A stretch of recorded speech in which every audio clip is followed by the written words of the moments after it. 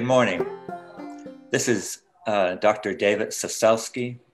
I'm a historian and independent scholar who focuses on the history of particularly of Eastern North Carolina, where I grew up. Today, I'm honored to be here welcoming three extraordinary individuals who have written articles for the North Carolina Historical Review. Their articles appeared in the January 2020 edition of the Historical Review, and their pioneering works on the history of the African-American struggle in Eastern North Carolina. They're part of the Flyleaf virtual Q&A series that the North Carolina Historical Review is doing on Facebook. And today I would like to welcome Ms. Anna Jones, Professor Jerry Gershenhorn, and Mr. Maury York to the show. All three of these individuals are people who I have admired for some time. Ms. Jones, even before the article we're going to talk today, which is called The Long Black Freedom Struggle in Northampton County, North Carolina, 1930s to 1970s, and which was co-authored by Professor Gershenhorn.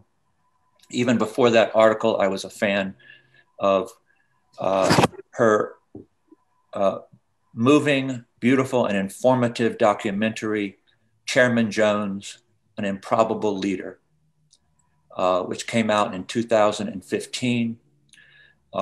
It aired in a shortened version, a streamlined version, I'll say, on UNC TV, and that version can still be found at any time at folkstream.net. Jerry Gershenhorn, who I welcome today, I followed the professor's work for many, many years. He's a distinguished professor at North Carolina Central University. And I just have to say, I'm a special fan of his book, Lewis Austin and the Carolina Times, which focuses both on an extraordinary but relatively unknown African-American leader in North Carolina, but also uses Lewis Austin's life to tell a much broader story that sweeps across the expanse of 20th century North Carolina history. And finally, we have Maury York, who is one of the most knowledgeable authorities on the history of Eastern North Carolina today. I've known Maury since his days providing leadership at the North Carolina Collection, at Joyner Library, at East Carolina University. He's probably been the informed so much of my work over the years, I couldn't begin to know where to start. And then I've also followed him and participated in activities when he was the director at the Tar River Center for History and Culture at Lewisburg College.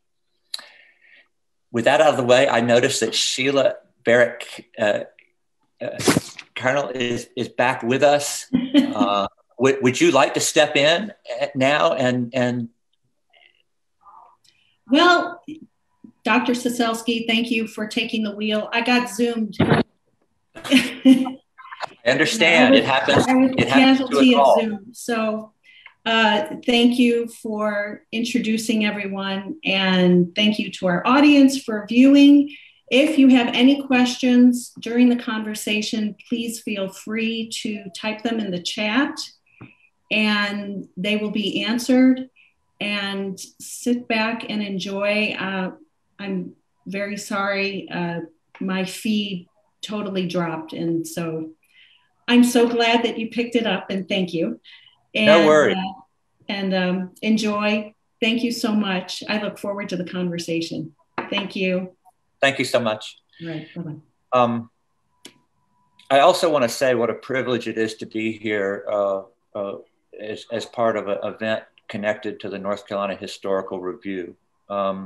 This January 2020 edition of the review that the articles we're discussing today is part of is really a good example of the powerful and important scholarship that the North Carolina Historical Review does year in and year out.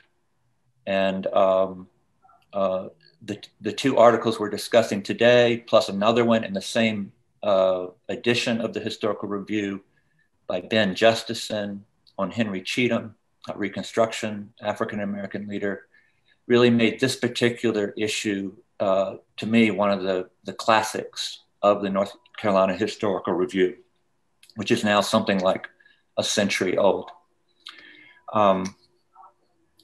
Welcome, Anna, Maury, and Jerry. How are you all? Doing great. Hey, good to be with you. We'll get to the questions in just a second. I want to start, though, just by reading a couple of brief passages from both of your articles. And I want to start with Anna and Jerry's article, which again is called The Long Black Freedom Struggle in Northampton County, North Carolina, 1930s to 1970s.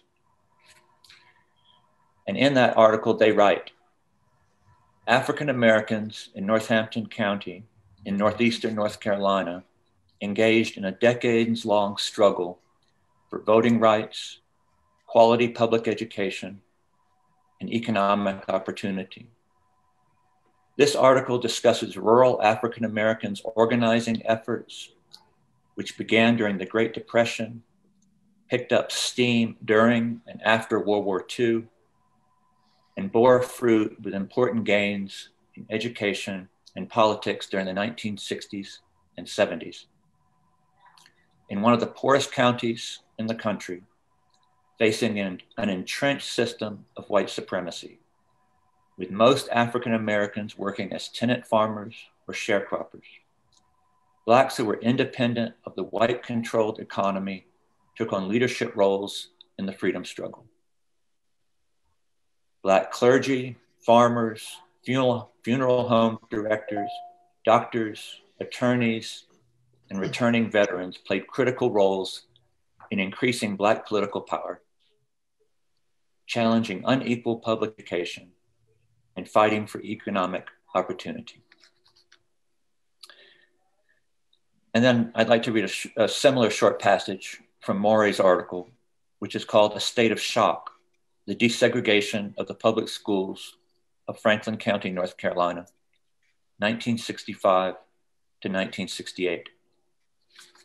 And Maury wrote, the premise that North Carolina's Black and white schools were equal was an illusion. Although the state increased per capita funding for Black schools after 1940, and a statewide 50 million bond referendum for school construction had been approved by voters in 1949, most Black schools, their buildings, laboratories, and recreational facilities were inferior to those for whites. Grounds were less spacious and classrooms more crowded. White students generally benefited from better supervision, teachers with lighter teaching loads, and a broad array of extracurricular activities. The Supreme Court unanimously acknowledged this disparity in its Brown decision, announced on May 17, 1954. The court concluded, quote, that in the field of public education, the doctrine of separate but equal has no place. Separate educational facilities are inherently unequal.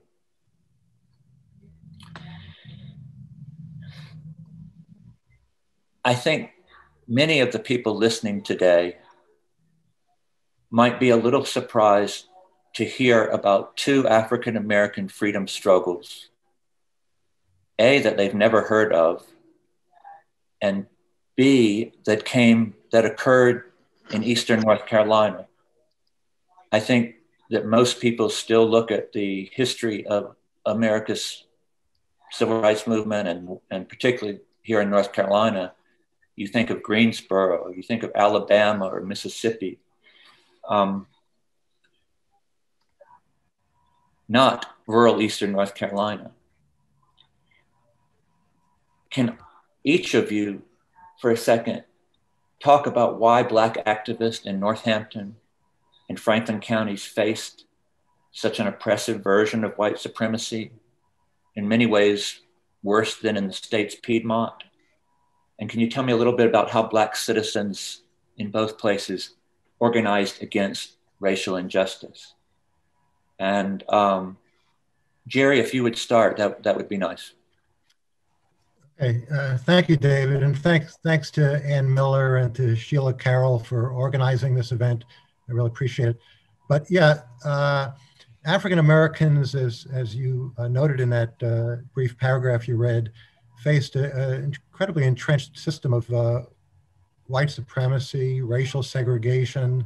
Mm-hmm. As you heard from Maury's paragraph, just like in Franklin County, funding of Black schools was pitiful, really, compared to that of white schools. Northampton had a Black majority and still has a Black majority in terms of its population. And those areas with Black majorities, including in other southern states, tended to be those areas where whites were particularly focused on suppressing any type of African-American organizing. John Salter, who was an organizer, an activist in Mississippi during the civil rights movement, engaged in sit-ins in Jackson, Mississippi. When he came to Eastern North Carolina to organize in the 1960s, he said that Eastern North Carolina was as bad as Mississippi with regard to, white intimidation and suppression of African Americans. As you noted, Northampton was one of the poorest counties in the country. But African Americans weren't stopped. I mean, they organized for voting rights starting in the 1930s. They worked with the NAACP. By 1944, in the midst of World War II, the Northampton County and Halifax County, they had a joint NAACP chapter. That was had the second largest number of members in the entire state, next to Raleigh. And this is a much more rural and lower population area. And it was very dangerous to join the NAACP. So they organized the NAACP. In the 1950s, an attorney named James R. Walker Jr., who had helped to desegregate the University of North Carolina Law School as a student in the 1950s, he came and became the first Black lawyer in the 6-county area. And he helped organize for voting rights. So it was a long struggle. And as we noted, it took a long time, but it did bear some fruit after decades of struggle. Thank you very much. Anna, Ms. Jones. Yes. How did you respond to that question about why things were why they were so hard in Northampton County and how the African-American community overcame those hardships? I think that in Northampton County, it was more oppressive because the slavery and plantation culture persisted there, even into the 1980s, and I call it North Carolina's apartheid. Jim Crow was North Carolina's apartheid. Sure. So it was economically self-serving and necessary for whites to cement control of Blacks in Northampton County because they were all sharecroppers. They were all tenant farmers. And so whites could not exist. They could not maintain their living standards or anything without Blacks. And so it was necessary to control them. So, with Blacks making up about 70% of the population and farming being about 90% of the economic engine in Northampton County, it was necessary. And so they had to keep them down. They had to keep Black people in fear. So there was fear of losing a livelihood because the white landowner could determine which children went to school, or they just controlled your life. And in Northampton, there was no reason to worry about sitting in the front of the bus or anything, because there were no buses. So the struggle, so the difference in, what was happening in the Piedmont and in the rural areas. So in Northampton, the struggle was for education. That was the big push. And in order to have better education, you needed to have better resources. You needed to have people on the school boards and in various other offices, elected offices in the county. So Black citizens began to organize, and they organized in the churches. The NAACP was a big proponent of that. So you had all of these people in churches who were also Masons and business people and NAACP members. They were all working together to make things happen. They had to do it in secret. Sure. So the churches were the only free spaces where Black people could assemble and make plans. Wow. So that's how they organized. And I think that the reason that it was so oppressive was because it was so necessary to keep Blacks in their position. And Nat Turner's rebellion had taken place not too far from there. Yes. And that's another contributing factor. Yes. Thank you. And I know that you're a scholar and a documentary filmmaker when it comes to this story. And I don't want to get jump the gun, but your family does have a personal connection to this story as well, yes? Yes, my family does have a personal connection because my father was one of the leaders in the organizing efforts in Northampton County, especially beginning in the 50s and up through the 60s, 70s, and into the 80s. Go ahead. Well, I mentioned it in the introduction, but for those who are just beginning to listen now, I do strongly want to encourage you to find Ms. Jones's documentary called Chairman Jones, An Improbable Leader, which discusses some of that background and your father. It's a moving and inspiring film, and I can't thank you enough for making it.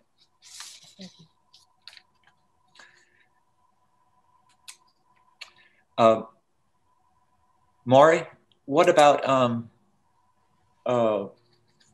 in Franklin County? How would you respond to the? I thought I was fairly inured as a historian that focuses on Eastern North Carolina to white violence and intimidation, but of the African American freedom struggle. But your article was astonishing in the ways that it described white efforts to hold on to power and white supremacy. Can you talk about that and the way that African Americans overcame that kind of resistance? Well, going back to the initial question, David, I think this situation stemmed from the poverty and lack of education in Franklin County. Many Blacks, or most Blacks in Franklin County, lived below the poverty level and were generally less well educated than whites. I think the educational level of adults in Franklin County was about 8th grade for whites and maybe 6th grade for Blacks. And tenant farmers and sharecroppers and people who rented in towns were not fully free to pursue their rights. Mm-hmm. They were subject to intimidation by their landlords. And so this held back African Americans in pursuing their civil rights. It was certainly the case in the school desegregation efforts. Property owners, on the other hand, among the African Americans, felt free to pursue their civil rights. religious leaders were in the vanguard of efforts to desegregate the public schools of Franklin County. People like Sidney Garfield Dunstan and early Linwood Brody, two Black Baptist ministers, were leaders in the effort to promote desegregation of the public schools. They sponsored petition drives and wrote letters and tried to convince the Board of Education to implement the Brown decision in the early 1960s. Dunstan and his wife, for example, led a protest of the conditions of several of the Black schools in Franklin County. Luther Coppedge, another Black Baptist minister, was active in the NAACP. And it was he and others who banded together in 1965 with the help of Eva Clayton of Warren County, who connected them with Julius Chambers, a civil rights attorney in Charlotte, who brought the Coppedge versus Franklin County Board of Education case that resulted in the desegregation of the local schools. Fascinating. One of the things that struck me about both of these articles was the extent of African-American organizing and resistance to that oppression, but also how many different people you all, I don't know, how you, none of you focus, neither article focuses on the one hero person. You know, there's people in every corner of life. School teachers, sharecroppers, ministers, housewives, who are playing, showing remarkable courage, and, are sort of these unsung heroes that we've never heard of. And I was hoping that each of you might mention maybe at least one person that, as you did this research and as you told the story, one who sort of stand out to you, someone that maybe we probably have not heard of, and maybe just a little bit about them, about sort of why you came away admiring them. And Anna, would you mind starting? Well, okay. Of course, I walk away admiring my own father. Okay. Do tell. His name was James H. Jones, and he was born 1916 on a former slave plantation in Northampton County. Didn't have an opportunity for education himself, mourned the loss of education his entire life, was determined that his 8 children were going to have education and that people in the county were going to have the opportunity for education. So it was a long struggle for them from the 50s up to the 60s to, he was a person who had the vision. I asked the question during some of my interviews, why was it that you all chose him to be the chairman of the Board of Education, or to serve on the Board of Education? They said, well, they say? Education was his thing. He said everybody knew that he was the one who was pushing for education. He had the vision. The rest of us were pretty complacent that that's how things were, but not him. He saw something different.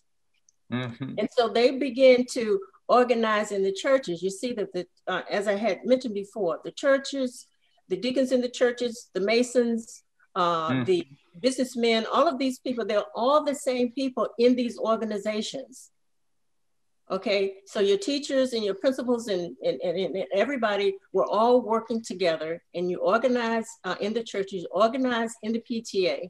In Northampton County, my father became the president of the Squire Elementary School PTA in 1957. Wow. It provided a forum for him to be active, for activism. That's fascinating. Yeah, so you've got this, a constituency now of Black people. And in Northampton County, there was a countywide Black PTA. So PTA business, church business, all this business, it was all about organizing for success and for progress in the future. So you had Masonic people in the Masonic lodges who were making sure that children went to school so that there would be enough resources. So that, because apparently if you don't have enough children going to school, you can't get certain resources and what have you. Yes, yes. And at that PTA, they actually had to pay for their own resources. So they paid dues. I saw the minute books. They paid 25 cents a month for their dues. Wow. So that they could buy books and plant shrubbery and provide lighting and water fountains and things, because the county had just built a building for them, consolidating some of the 2-room schools. And it's built a building. They had no cafeteria, had nothing. That's a fascinating story. It's also like a good example, like a world in a grain of sand kind of story about how people could take something fairly ordinary, like a PTA or the Masons, and in a system, a world that's trying to oppress you, use it as that you can use anything. That you, in a way that you, in any group, any space can be a way to organize and improve things. That's right. I think it's a beautiful story. I know we need to move on, but I just want to ask you to give us one sense of the flavor of your father's character, not as a public figure, but as sort of the kind of man he was, that only hit, that you would see from sort of inside the family. Just to make him human for us. Okay, he was a quiet person. He didn't have a lot to say. Read the Bible, read Sunday school lessons. We had to, recite Bible verses before we could eat and that sort of thing. He was an encourager. He would always say, if you wanted to do something, try something. He said, try it and see how it works, as long as it's not something that's going to hurt anyone. He was a giver. He was a farmer, of course, and so he planted these large gardens so that he could feed the community. Nice. And he was a teacher. He was always teaching. He was the superintendent of the Sunday school. Yes, and so he was always trying to buy a bus or add some classrooms to the church so that the children could have an opportunity for more activities. As a father, he was very strict. He didn't take any stuff, and you had to kind of walk a tightrope. But he was a person. Old school. Yeah, very old school. He was a person of integrity. If he told you he was going to do something, you could take that to the bank. If he told you he would think about it, he'd think about it, he'd get back to you. And so he had great leadership characteristics from the time he was a boy. You could see that, from how the other people talked about him and in his position in his family. He had to take the lead in his family because his mother had passed away when he was a boy.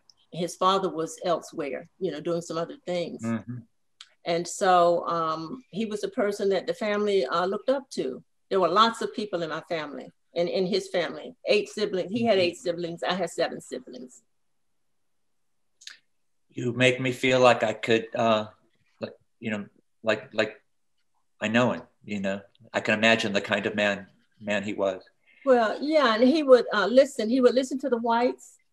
He would listen to the blacks. He tried to understand where the white people were coming from. He said, you have to listen to both sides. You have to understand, have to walk in another person's shoes. Then you'll be able to relate to them. And so he conducted a lot of his work through relationships, and he was successful through relationships.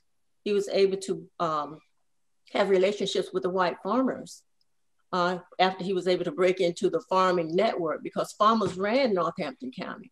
They were the county commissioners, they were the school board. That's a rare gift. Mm-hmm. Thank you very much. I'm sorry to go down that trail so long, but he just sounds like such a compelling person that I couldn't resist. Okay, no problem. Jerry, was there someone that as you did this research, as you talked with people, as you, who really stood out for you? I mean, there's so many, it's hard to pick one, but I'll just briefly talk about one. I mean, the voting rights movement in North Carolina is something, you know, of great interest to me. And as we said before, it's very tough in Northampton County. And there were a lot of people involved, but Louise Lassiter in the late 1950s, she organized and became the lead plaintiff, the plaintiff in a case to challenge the literacy test's constitutionality, a case that ended up going all the way to the US Supreme Court. And she had a lot of backing. You know, individuals didn't do stuff alone, as we've noted. James R. Walker Jr., the attorney, was pivotal, who I mentioned briefly. But Louise Lassiter, she and her husband owned a 25-acre farm, so that made them a little bit independent because they were not working with white landowners. And she had been denied the right to vote, even though she was literate. So the literacy test, as many people probably know, was not carried on fairly.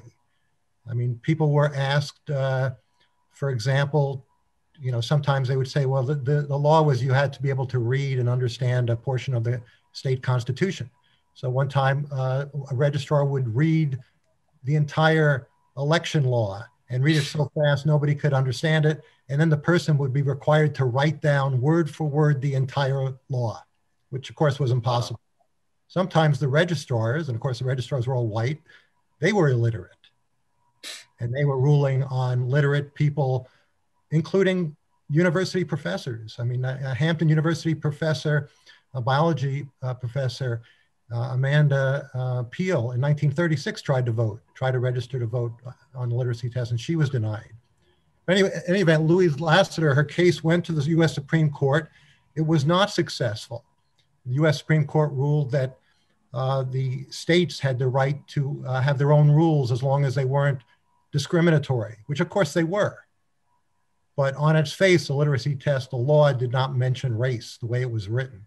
Right. So it was obviously discriminatory, and literacy test was critical in North Carolina. The poll tax, which was still used in much of the South, had been repealed in 1920. So the poll tax was not an issue. I mean, the big issues were the unfair use of the literacy test, and also the fact that it was the whites, and in those days, the white Democrats, it was a one-party region, and white Democrats, who were the party of white supremacy, they controlled the registration process. And it was also difficult because they only opened up registration for a few days a year. You could only register for a few days a year, and this was done by the counties. So it was very difficult. But Louise Lassiter, you know, she was a champion in trying to challenge that vote. And eventually, of course, literacy test was overturned in 1965 with the Voting Rights Act.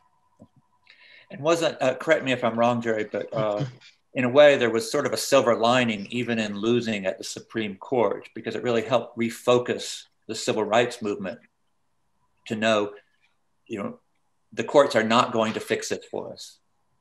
That we're going to need to campaign for federal legislation, which the movement did do and succeeded in doing. Right, and one of there was part of the U.S. Supreme Court decision, even though they denied that the literacy test was unconstitutional at that time in 1959, they did say that Congress could legislate on voting rights. So that helped down in 1965 when legislation was passed, which was effective. Thank you very much. Go ahead. And also in North Carolina, the fact that the Louise Lassiter case went to the Supreme Court, North Carolina did reduce the amount of authority that the registrars had, in all of the state. So that was an outcome of it. But there was, some fallout from it. Thank you. I had forgotten that, but that was important at the time. Yeah. And of course, we since we can't tell the whole story here, but you talk about somebody like Louise Lassiter, and when you read your article or you read Maury's article, you know that it's not just the courage it took. You know, your articles are full of instances of African-American activists being targeted in every which way they can be, with all kinds of violence and cross burnings and shooting into their homes and everything else that can happen. And so, yeah, I mean, it's important to note that although people often think North Carolina was some great progressive state, it was not so progressive in many ways. And so it's important to understand that. And, you know, it makes it obviously, when that racism and that racist mentality is so entrenched, it's that much harder to fight against it and to defeat it. Exactly. Thank you. Maury, you mentioned quite a number of African-American activists earlier in Franklin County that played a role in accomplishing school desegregation. Is there one in particular that from your research that stands out that you'd like to talk about? Well, I think the person I admired the most was Christine Coppedge, the wife of the Reverend Luther Coppedge. Her son Harold was the lead plaintiff in the Coppedge versus Franklin County Board of Education case. In 1965, the Franklin County Board of Education was required to develop a compliance plan as a result of the Civil Rights Act of 1964. All school systems had to come up with a plan for how they would desegregate their schools in order to be eligible for federal funding, for example, the Elementary Schools and Education Act. And in Franklin County, the local radio station and the newspaper, the Franklin Times, published the names of the children and the families who took advantage of the compliance plan and applied for transfers to formerly all-white schools. They published them on the air and in print. And as a result of this act, these African-American families were subjected to all sorts of horrendous intimidation and violence. Coppedges were particularly singled out since Harold Coppedge's name was in the lawsuit, and that was later brought. And a cross was burned in their yard, fire bombs were set off, tacks were put in their driveway. And Mrs. Coppedge was a very strong woman, and she had to be, because her husband, Luther, was currently enrolled at Shaw University, Raleigh, studying to be a minister. And she sometimes faced this harassment and intimidation and violence alone. This included things like people shooting guns into their home. And she was an extraordinarily brave woman, and had the privilege of meeting her when I was doing research for this article. Thank you very much. We're starting the last quarter of our show now, and maybe I'll get back to some more specific historical questions, but I want to skip ahead a little bit and ask you all sort of the big picture questions. I mean, these days I have never seen so much interest in really, because of the Black Lives Matter movement, in our African-American past and the history of white supremacy in the United States and how it has shaped the present. So I want to ask you a two-part question. And the first part, I guess, is more historical. looking back on all that you've learned, these two articles are phenomenal sagas of African American struggle that span certainly the whole 20th century, with respect to your article, Anna and Jerry, and a pivotal moment of the 20th century with you, Maury.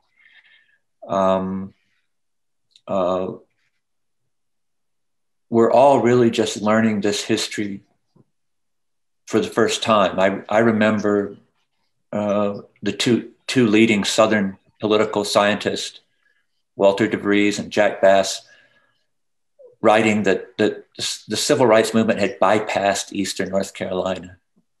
You know, and you're right. Anna's smiling like you can't. It's so detached from reality that you can't. But that's kind of what we were taught. I grew up in Eastern North Carolina, and first off, I do want to draw anyone that can find these articles. They're rich and they're complex, and the stories are rich and complex. Dig into them. But Anna, Jerry, and Maury, I want to ask you, what to you, from all the research you've done, what's most important to us? What's the most important thing that you learned about the civil rights movement?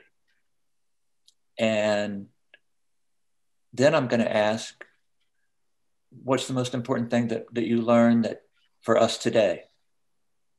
So, Anna, do you mind starting with what was most important in what you learned about Northampton County and how it shaped your idea of how the civil rights movement happened? I think that the most important thing that I learned about civil rights movement in Northampton was how quietly the civil rights movement evolved in Northampton County. Do tell. Under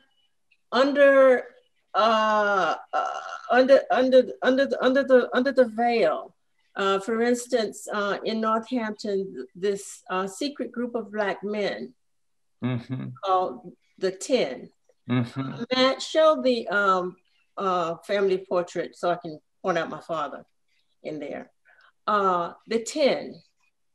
Other people didn't know anything about the 10. They were secret, but they were men from the churches, they were men from the Masonic halls, they were men, businessmen and all, who got together and made a decision that they were going to fight for rights, okay? They met at midnight so they wouldn't be detected by whites who meant them harm. And then they trusted a white man to come into their midst.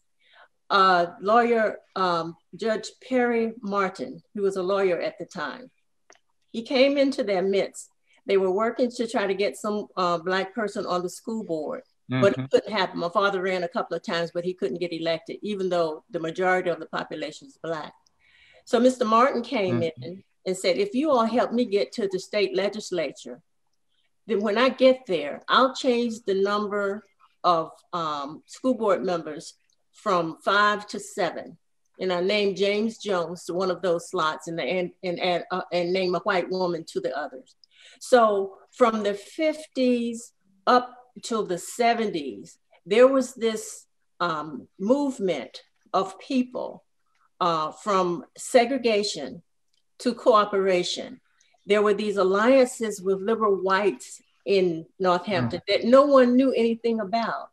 So my point was how quietly that happened and how effective they were. And then this guy, Perry Martin, was an interesting character on his own because he had to represent the whites. They refused to follow Brown versus Board. And he took the case to court. He didn't win. He knew he wasn't going to win. And so everybody was saying, well, you know, whose side is this guy on? You know, well, he's a lawyer, he's a politician, and he's doing what he needs to do. He knew they had to follow the law. And so I guess the bottom line to all of this is there was nobody marching in the streets. There's nobody throwing things through windows You know, nobody sitting down on buses or anything, no riots, anything like that. They just did what they needed to do quietly. They were organizing and making decisions at the edges of the fields, you know, at the service station, just like that. And then there was one white conservative Republican, and my father was a Black liberal Democrat. They were farmers. They worked together. Mr. Grant could control the radical whites, and my father could influence the radical Blacks. They worked together to get things done in Northampton County. So that was probably one of the most outstanding things to me that happened, was that it was quiet and more peaceful. And very thoughtful and wise in a, yeah. I mean, like yeah. This, they're not just letting this happen. I mean, right. You know. Well, thank you. And we'll have one more question for you, but let's move on to Maury. What do you feel was the most important thing that you learned about the civil rights movement in Franklin County? Well, I'm going to flip that just a little bit and talk a little bit about context. One of the things that really surprised me is the pervasiveness and impact of the Ku Klux Klan at that time. There were probably 700 to 2,000 members of the Klan in Franklin County in the mid-1960s. They had 4 klaverns and an organization called the Franklin County Improvement Association. People who were running for office, including, of course, they were all whites running for office in the mid-1960s. They would go to this Franklin County Improvement Association, which would have a meet and greet and handshaking event, and they would go there in order to garner votes from members of the KKK, because they knew it was such a large group of people.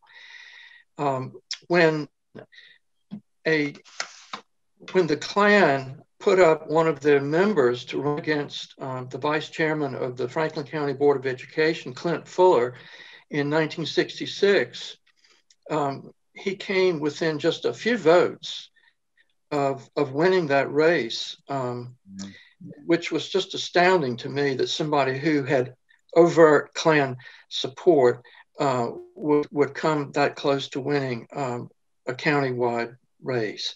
So you had a situation that was very intimidating to Blacks, but despite that, people like the Coppages and others who joined in this lawsuit, Coppage versus Franklin County Board of Education in 1965, worked quietly and diligently with the capable help of the NAACP and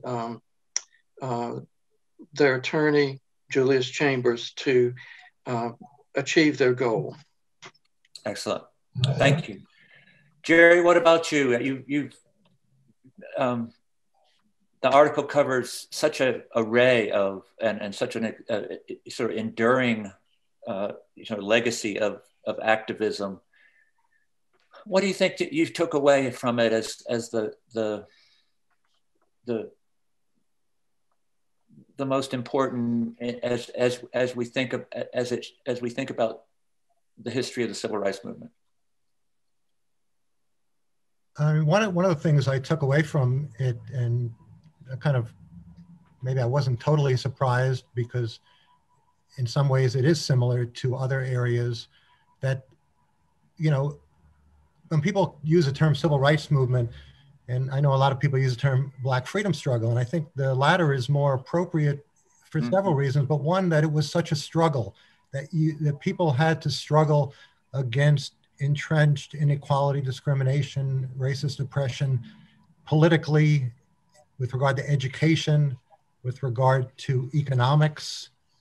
And we talked in the article only a little bit about economics. Yes. And sometimes it's partly a function of getting information, but there was an effort that Student Nonviolent Coordinating Committee organized with local people in Northampton County and in the region in order to improve and break down segregation in manufacturing. There was a manufacturing plant called Milescraft, a textile mill in Northampton that had been segregated. They actually, and one of the reasons it was actually segregated was, segregation in some cases was a victory over exclusion, because when the plant was first built in the 1950s, they only hired whites. And Reverend P.A. Bishop and another gentleman went up to New York, I believe it was, to meet with the parent company, LV Miles, and say, we've got a lot of African-American workers who could produce a lot of textiles in this mill if you opened it up to them. And they actually did. So they built another section of the factory and put a huge wall down the middle. So black workers on one and white workers on the other. And then SNCC came in the 60s, and this was after the 64 Civil Rights Act, which banned, racial segregation and banned employment discrimination. And they worked with local people to challenge this, segregation. And they, ultimately got some victories. But I'll tell you, economically, it's really tough. I mean, right now in Northampton County, you have I think the entire Board of Commissioners are all African-American. The chair is African-American. The county manager is African-American. But Northampton's still a poor county. And that's I'm not saying it's the fault of the politicians. You have to organize at every level.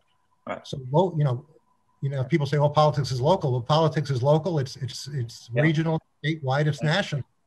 And so, Jerry, on that note, let me move to the last question and start it with you.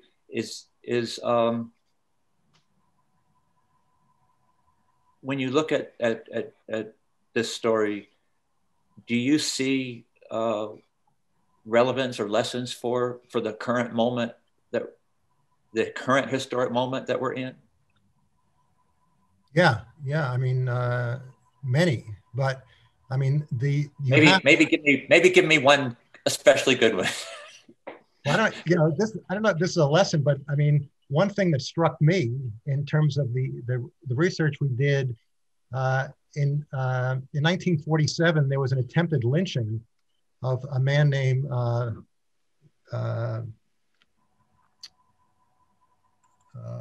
blanking on his name, Buddy Godkin. Wasn't it Buddy Godwin? Buddy Bush. Godwin was his given name. Buddy Bush, and he miraculously and heroically escaped from the lynchers. Well, at the time, the police chief was a man named Frank Outland, and Outland was said at the time that there were good people. The lynch mob. He called the lynch mob good people. I don't know if you remember, the former president said in the racist protest in Charlottesville, there were good people on both sides. Well, that same man, Frank Outland, was the sheriff of Northampton County in the 1960s. And he was reputed to be a member of the Ku Klux Klan. So you have, people who are supposed to be enforcing the law, and they were doing just the opposite.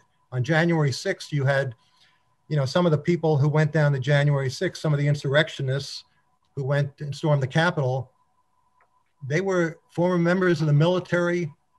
Some of them apparently were police. Now, I'm not talking about the police who were defending the Capitol, but police, off-duty police who were insurrectionists. So in other words, to challenge, racist oppression and white supremacy and systemic racism, it takes tremendous struggle back then and still today. And unfortunately, some of the problems that we had back then are still with us. Thank you. Maury, what about you? Do you see relevance today in these stories? I absolutely do, David. To me, one of the significant aspects of the case in Franklin County is what fear can do to people. Fear of losing white privilege or status can lead people to either exercise poor judgment or worse, exercise violence and engage in violent activity. And I think what we saw on January 6th at the US Capitol ties in with that concept. Those people, I think, are afraid of losing status or control or their economic stability, and therefore many of them engaged in violent acts. And I think there's a parallel here. Thank you. And I'm afraid we've lost Anna Jones's feed. So I can't ask her that question. I'd love to know how she's, what she would say. Hello? Hello, can you hear me? Are you there? Yes, I'm here. You can't see me, right? I can't see you, but I can hear your voice, which I'll live with if I can't see. Okay, fine. Well, wait a minute. I see. Oh, okay. There I am. There you are. Okay. The question: do I see parallels? Do you see relevance in this past for today? Yes, I do. And for me, it comes down to responsible leadership. That we should be able to, that cooperation is possible across ideologies, across political lines, across ethnic lines, and all of that. But we've got to have the right leadership, people who will listen to the other side. And if we could have a Marshall Grant, who was a conservative white Republican, and a James Jones, who could cooperate in Northampton County, North Carolina, in the 1960s, 70s, and beyond. Why can't we do that today? This is what is needed today. We have to be able to hear each other, talk to each other. And you have to have responsible leadership, somebody who's going to say, we need to do what is good for our country. They were doing what was best for their community, regardless of their ideologies. And so the relevance to me today is in that realm. Listening and talking to each other, having somebody who's at the top, who's saying, this is how we need to move. My father was a strategist and a tactician for the movement. We need that today. I don't see that today. We need somebody to step forward and do that, or somebodies to step forward at every level and do that. So that's how I see the relevance in what we're dealing with today, Black Lives Matter movement and all of that. Thank you very much. Thank you all very much. I think, over this past year, I have never seen so much interest in, young people have so much interest in our past, and the role of the kind of scholarship that the three of you have done, to me, is just critical. And I can't thank you enough. For all those who hear this, I applaud you. We've been learning, I think, both a great deal about the nature of, I don't know, our hardships, of white supremacy, of the thing that I think help us to understand the world in which we now struggle. But I think also to you, we're seeing role models and people in our past that we as North Carolinians can be especially proud of. People who have inspired, who have worked together, who have brought out the best light within themselves, and then helped to had a vision of how to share that light as one community of people. So thank you all. Thank you to the North Carolina Historical Review and the Flyleaf series for hosting us. I wish we could talk much longer, but I'm very grateful to have been able to join you today. Thank you. Thank you. Thank you. My pleasure. Goodbye, y'all. Bye. Bye-bye.